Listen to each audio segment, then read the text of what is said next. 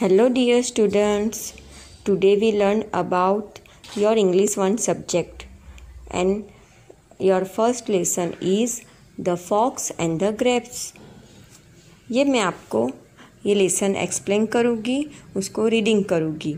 आपको भी उसको अंडरस्टैंड करना है और उसका रीडिंग करना है। One day while going for a walk, a hungry fox sees a bunch of grapes. एक दिन एक फॉक्स जंगल में टहलने के लिए निकला। तब उसने ग्रेप्स के बंचीज देखे। Slurrp yummy grapes, wow yummy grapes, उसके मुंह में तो पानी आ गया। The fox jump up and try to reach the grapes. Fox ने जंप लगाया और बंचेस तक पहुंचने का बहुत ज़्यादा ट्राई किया, पर वो पहुंच सका नहीं।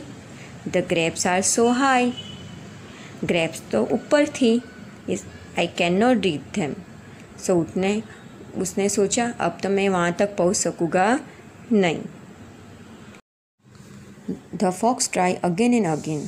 फॉक्स ने बार बार ट्राई किया, पर वो वहाँ तक पहुँच सका नहीं क्योंकि ग्रेप्स तो ऊपर थी। I am so tired, I don't think I can get the grapes. अब मैं थक गया हूँ, मुझे अब ये ग्रेप्स नहीं मिलने वाली। The fox gives up. Fox ने छोड़ दिया फिर ट्राई करना ही। Those grapes must be surely be sure. फिर उसने मान लिया कि ये ग्रेप्स शायद खट्टी होगी, इसके लिए मुझे नहीं मिली। इस चैप्टर में से हमें ये सीखने के लिए मिलता है कि हमें अगर कोई चीज़ नहीं मिलती है तो हमें बुरा फील नहीं करना चाहिए कि हमें ये चीज़ क्यों नहीं मिली, मुझे तो ये नहीं मिलेगा, ऐसा फील नहीं करना चाहिए। हमें सोचना चाहिए कि इसमें हमारी कोई भलाई होगी, इसके लिए हमें ये चीज़ नहीं मिली। और हमें ट्राई तो करते ही रहना चाहिए। एग्ज़ाम में भी हमारे अगर अच्छे मार्क्स नहीं आए, रिज़ल्ट कम आया है, तो हमें ट्राई तो करना ही है और ट्राई करते रहना है और आगे बढ़ना चाहिए। ऐसे सैड हो के बैठ जाना नहीं है कि नहीं मेरे मार्क्स तो अच्छे आएंगे ही नहीं, आने वाले ही नहीं है, ऐसे सोचना नहीं चाहिए।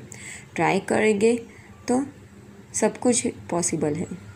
ओके चिल्ड्रन, ये फर्स्ट चैप्टर आपको एक्सप्लेन किया, वो आपको समझ में आया ना। अब आप सेकंड चैप्टर नेक्स्ट वीडियो में पढ़ेंगे। Thank you.